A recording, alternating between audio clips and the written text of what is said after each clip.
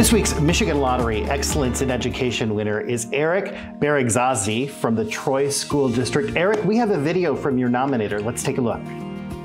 Whenever there was an opportunity to participate with students, Mr. Bear did it, even if it meant staying at school from sunup to sundown. What goes through your mind that has to hit your heart with, when you hear a student? You know what? I don't even know what to say. The student who nominated me was an absolutely fantastic student. He graduated last year, and it's students like him that make teaching so important, and that's why we do what we do as teachers.